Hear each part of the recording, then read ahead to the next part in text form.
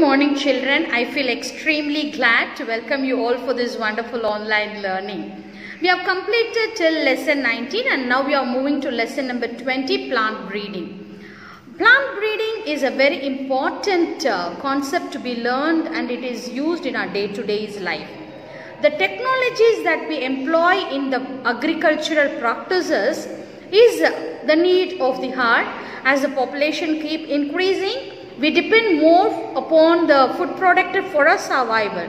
We need to increase the production of our agricultural product also. So with the practices that we have been doing for the previous years is not sufficient. We have to look for some other technology in which we can yield lots of plants products. So that is what we are going to discuss in our today's link. The various technologies, the methods that is employed in the plant breeding, how to preserve the food materials and how to market the products. So all these will be learning in our today's class. Come on children, let's gain knowledge and explore knowledge too. Lesson number 20, breeding and biotechnology. We are going to study about the various technological development in breedings. First, let me go with what is plant breeding. Plant breeding is the art of developing economically important plants with superior quality. So we are producing plants with superior quality yield. That is what we call it as plant breeding. Animal husbandry is also the same, where we breed a good variety of animals. Okay. It aims at improving the genotype of animal to make them more useful to the welfare of mankind. So plant breeding is a art of developing economically important plants with superior quality, and animal breeding is to produce animals that are more useful for the welfare of the human mankind. Is it clear children? Now let's go to the modern agricultural practice and the crop improvement. It starts with the first topic called Green Revolution. Okay, there are certain changes, reformations brought in the field of agriculture, which we call it as the Green Revolution. It is a process of increasing food production through high-yielding crop variety and modern agriculture technology. So that is what we call it as Green Revolution. In the field of agriculture, various improvements have been adapted. It was first brought out by Dr. Norman E. Borlaug. He is an American agronomist, okay, and he is called the father of Green Revolution. And for this, he has received the Nobel Prize in the year 1970. He is an American person, but in India, it is Dr. M.S. Swaminathan. This man joined with Dr. Borlaug and brought Green Revolution in India, especially by introducing Mexican wheat, and later he performed various research in the rice production also. First, let's see the breeding for high yield and better quality. There are certain plants produced by high yield, especially semi-dark variety in wheat and rice. Sonalika, Kalyan Sona or semi-dark variety of wheat developed from high-yielding semi-dark fertilizer response wheat brought from Mexico. So Mexico wheat has been introduced into India by the name Sonalika and Kalyana Sona. The next one is IR8. IR8 rice is called the miracle rice. Okay, this is a rice which is brought from Philippines. So these two are the breeding component that has been brought to India. Now let's look into disease resistant breeding. Breeding for disease resistant. Here are certain plants which are affected by the diseases. If you take wheat, disease may be caused on the leaves, typhus and ill mold. In cauliflower you will have black rot, and in cowpea you will have bacterial blight. So these plants have been modified by the disease causing enzymes, and it has been produced into a new variety called Imigri. And cauliflower new variety is Pusa subra, Pusa snowball, and in cowpea the new variety is Pusa komal. So these are the new varieties of plants which was breeded for the disease resistance. Next, plant breeding for insects and pest resistant. You got certain plants, brassica, flat bean, lady's finger, and they are affected by the pest aphids, and flat bean is affected by leaf hopper, aphid and fruit borer. Lady's finger is affected by shoot and fruit borer, that is an insect. Okay, so breeding has been done and modified, and a new variety is produced, and these are the names of the newly produced varieties of the plants. The next topic would be plant breeding for improved nutritional quantity. First we saw for disease resistance. The second one we saw for the pest resistance. Third, we are looking into nutrient quality. So to increase the nutrient quality, that is the protein content, oil content and the mineral content, we are doing certain breeding technology which is called as biofortification. Okay children, biofortification is the scientific process of developing crops, plant enriched with high level of desirable nutrient, which we call it as the biofortification. Let's see some of the examples. Proteina, Shakti and Ratna 3. These are the hybrid maize which is developed in India. Then Atlas 66 or protein rich wheat variety. You can see in the pictures the protein maize is given. Then Atlas 66 is given a protein rich wheat variety. Then iron rich fortified rice variety. Vitamin A enriched carrot, pumpkin and spinach. So these are the various products which was produced by breeding for improving nutritional high quality. Next we will move on to method for crop improvement. What are the techniques that we do? First is introduction, selection, polybreeding, mutation breeding and hybridization. To make up a plant breeding, first we need to introduce. What is introduction? It is a process of introducing high yielding variety of plant from one species to another. Such plants are called as exotic species. Okay, see, I find a plant which is good in producing fruits. So that plant I am transferring it to my place, which we call it as introduction. For example, let's take the plums of Ooty. In Ooty, the plums are very good. So what I am doing, I am taking that plant and introducing into Chennai or Pondicherry, which is called as introductions. Okay, and there are many other plants also given here. That is Fascio munga was introduced from China. Our ulundu, okay, black gram, which is introduced into India. Now, after introduction, we go for selection. The plant is selected with the best breeding. All plants cannot be grown because after yield, you may have certain failures in the production. So, what we do is we select. Selection is one of the oldest method of plant breeding in which individual plants or group of plants are sorted out. It is separated, it is segregated and selected. What are the methods of selection? Mass selection, pure line selection and colonial selection. What I do in mass selection is, you can see in this picture, group of plants is there, mixed population is there. From the mixed population, I segregate only two types. You can find the varieties are shown by circle and square boxes. And again, the circles are completely separated and I take that alone, which is called as the mass selection. So this is very important for the breeding. The next one is pure line breeding. In it, a single individual is obtained by self-breeding. Again and again, I keep on crossing over so that I get a pure one without any contamination. Individual plant progeny from them are evaluated separately. The best one is released. Okay, I don't take up the mass one, I don't take it in group. I take only the individual which are very good. So pure line variety is selected. Then the third type is clonal selection. This is very much with the tissue culture, children, where you take a tissue and you make a clone. Do you remember clone? What is a clone?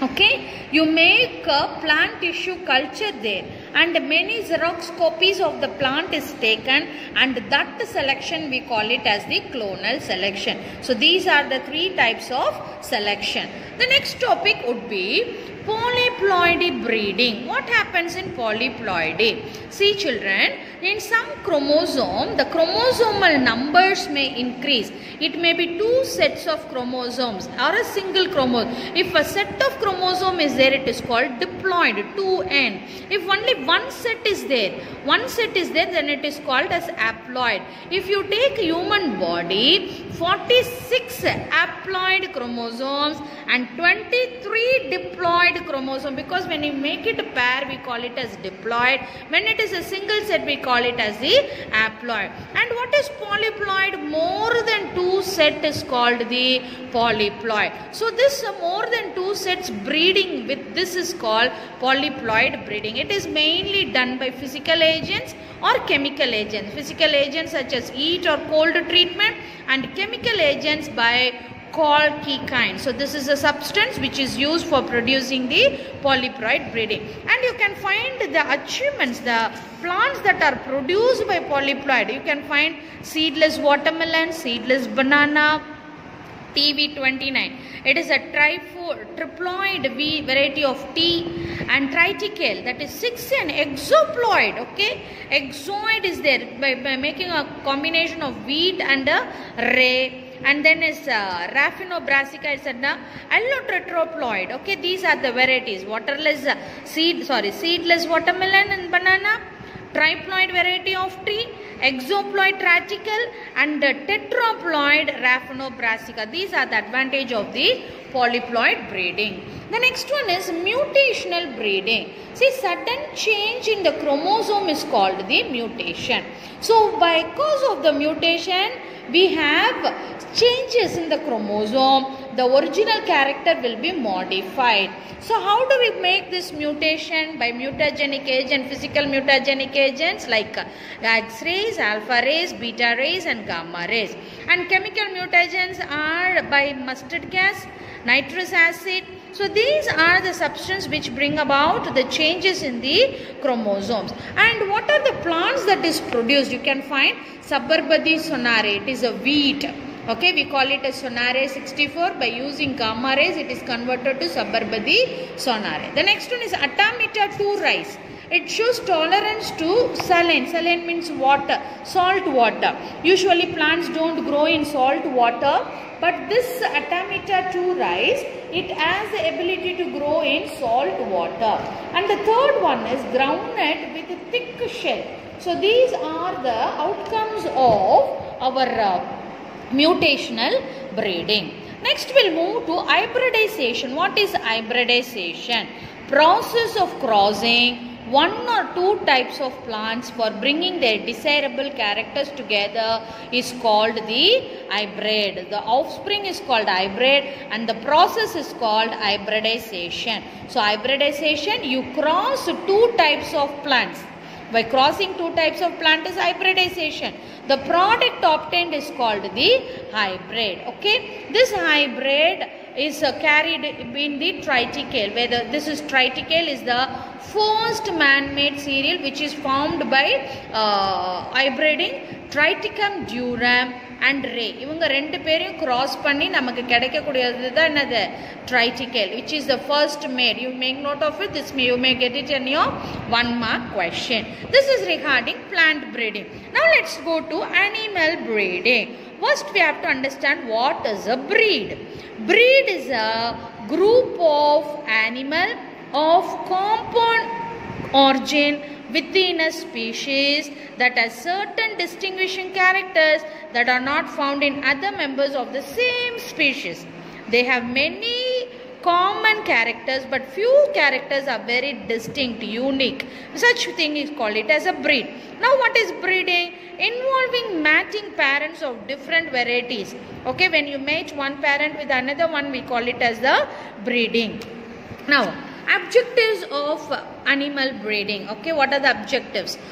Animal breeding aim to improve domesticate animals to increase their yield. That is the main thing. That is production of milk, production of egg, production of meat. Now the breeding is of 2 types. One is called inbreeding. The other one is called outbreeding. When you breed takes place with the same breed, same variety, it is called inbreeding. When the cross is between 2 different one, it is called the outbreeding. So inbreeding and outbreeding. Let's look into what is inbreeding now. Inbreeding refers to mating of closely related animals within the same species. Okay, closely related within the same species. Let's see the examples. Isardial is a new breed of sheep. Sheep developed in Punjab by crossing Bicarni, Macrae Eves and Australian Merino Roms. Okay, by crossing these two, we have got an Isar. Both comes under the sheep variety only. So, it is called inbreeding. Okay. Now, what is an outbreeding? It is a breeding of unrelated animals. Both are not related at all. You got an example over here. See, male donkey crossed with female horse. Donkey is a different group. Horse is a different group. When you cross, you get a new type. What is it called as? Mule.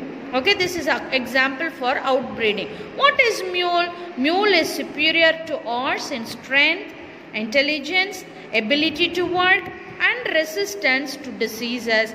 But mule is a sterile one. You can see in this picture, we have got a horse.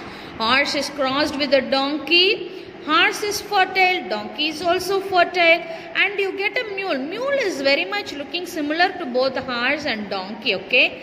But this mule is a sterile one. They cannot go for a fertilization to the next generation. So, this is an example. Now, let's move to heterosis. What is heterosis? It's a very important thing. Superiority of the hybrid. You got two parents. The parents are crossed and the result product, the offspring, will be superior to the mother, which we call it as the heterosis. Heterosis production will increase production of milk, increase production of egg, high quality of meat, increased growth rate. So, these are the outcomes of heterosis. Finally, we come to genetic engineering, children. Genetic engineering is nothing but doing some changes in the gene. We call it as manipulating, okay? Manipulating means what? Changes in the gene is called genetic engineering. On transferring the gene from one organism to another to create a recombinant DNA. There is a original DNA, but I take some unwanted thing and add some desired quality to it so that I get a new DNA, which we call it as the recombinant DNA. That is how we are going to produce a new plant. So, production of the plant by genetic engineering. You can see the picture. And the next thing, the techniques. What are the techniques we use here? First, we need a plasmid. Okay, let me go with the explanations in the diagram. Just one second. Fine. We need a plasmid. We need a plasmid. This is a plasmid. Okay, this plasmid gets broken up. Okay, this is a plasmid. Plasmid is nothing but a chromosomal, extra chromosomal structure, extra chromosomal structure. So, I delete, I cut some of the unwanted things. So, I cut it using a restriction endonuclease. By using restriction endonuclease, I cut a certain part of the plasmid. Now, I have an organism with the desirable qualities. There, the pieces are there. I take this one. Sorry, little, okay. I take this one and join with the cut plasmid. So, this is a plasmid and this region is cut, which is free. Now, I transfer this material over this region and I join it using DNA ligase. Okay, this is what is called recombinant DNA technology. I repeat again with a little more modified diagram. See, this is a plasmid. This plasmid is here, and in this plasmid, I am cutting up a region. The region which I don't like, undesirable characters, I am cutting it. Okay, I am cutting this region and removing it. It is removed. Now what do? I take another desirable characters in some other cell. Those cell I am just pasting into my plasmid. This is my cut plasmid. My cut plasmid is kept over here. To this plasmid, I am joining the cut piece. Now, if you see, a recombination has taken place. This is the original one. Now a duplicate, a recombinant. This is what was there originally. And this is what you have added newly. So the added one is called the donor. Recipient. Is called the recipient. And that which is given out is called the donor. So donor is taken away, cutted one, and a new thing is added in it. This is called your genetic engineering. So for doing genetic engineering, you need a plasmid, you need a restriction enzyme, you need a DNA ligase. DNA ligase is for joining. It acts like a paste. Restriction enzyme is a cutting substance which is also known as molecular scissor. Plasmid is the extra chromosomal structure which helps in transferring the DNA. So this is how the genetic engineering takes place. Okay. And using this process, you have found many pharmaceutical products are produced. That is insulin for the treatment of diabetes, human growth hormone for treating children with growth deficiency, and blood clotting factors are developed for treating hemophilia. And the tissues plasmogen activator is used to dissolve blood clots and prevent heart attack, developing of vaccine against various diseases like hepatitis B and rabies. So these are the products which are formed out of genetic engineering. Next, let's move to a very important topic called the gene therapy. Gene therapy is a replacement of defective gene. In human being, if any gene is damaged, we remove that gene and replace it with another gene, that is called the gene therapy. This technology is very, very useful for the mankind. There are two types of gene therapy. One is called somatic gene therapy. The other one is called germline gene therapy. Replacement of the domestic defective cells in somatic body cells, it is called somatic gene therapy. Replacement in germ cells, that is egg or sperm, it is called germline gene therapy. So this is very much useful for today's mankind living. And stem cell therapy. Next is stem cell. Sometimes cell tissues and organs in the body may be permanently damaged or lost due to genetic conditions or disease or injury. In such situation, stem cells are useful for the treatment, and such disease treatment is called stem cell therapy. Okay, what is it called as? Stem cell therapy. So this is about your thing. And in treating neurodegenerative disorders like Parkinson's disease and Alzheimer's disease, neuronal stem cells can be used to replace the damage. So this is very much useful for many of the treatments. Okay, for many parents this treatment are a boon to save their children. The next final topic would be DNA fingerprinting technology.